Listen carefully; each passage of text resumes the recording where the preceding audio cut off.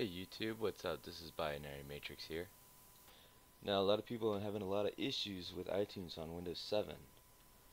Um, you install it, comes up, says iTunes has stopped working. So today I'm going to do a little walkthrough, show you what's going on, what's happening, and then also show you how to resolve this issue and get iTunes working on Windows 7. So we'll get right into this. Now you come into iTunes website here, where you download iTunes. Okay, now you see this is for Windows 64-bit. Okay, now if you scroll down, requires Windows 7 or later. Okay, 64-bit edition of Windows require iTunes 64-bit, obviously. So we're going to download this. Okay, iTunes downloaded. So now we're going to run the install file.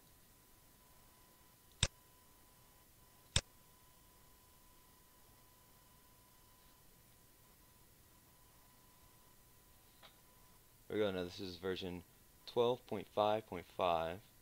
Okay, 64-bit.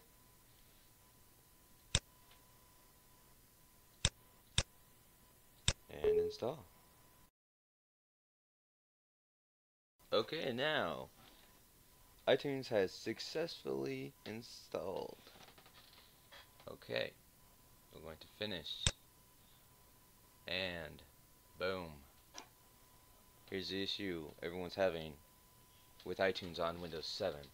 iTunes has stopped working. Okay, a lot of people have had a lot of luck uninstalling it, reinstalling it, doing different things to get it to work. I've tried many of those different techniques and none of them worked for me. So I'm going to show you what I did. First, we're going to close this out. Now we're going to go to the control panel, programs, program features. Now up here in the search bar, we're going to type in Apple, and here's everything that was just installed just now. And you got application support 64-bit and 32-bit.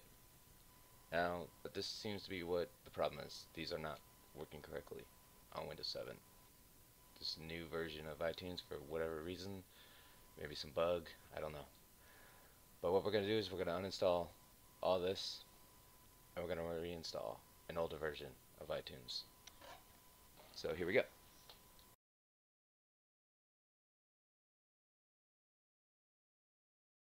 Okay, now that iTunes is fully uninstalled, we're now going to go back, and this time we're going to go to the Apple Support download page, where you will find all different versions of iTunes. Now we can get very old ones. We can go all the way back to 10.6.3. But I'm going to just go back to 12.1.3, and that's the one I am going to install now. Alright, now we're going to go ahead and run the install file.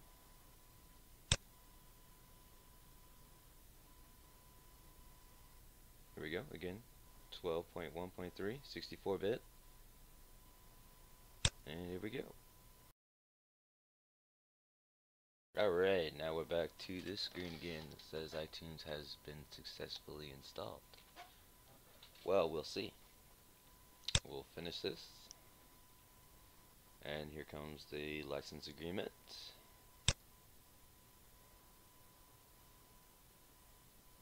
And voila, there's iTunes. Now it's an older version of iTunes, but it is fully functional and working on Windows 7. Now I'm not sure how far you can update iTunes in here without having the same issues again. Apparently it's the newer versions of iTunes that are causing the problem.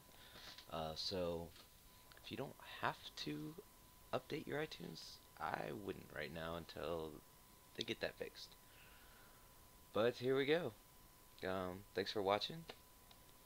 See you next time. Yo, I got that hit to beat the block. You can get that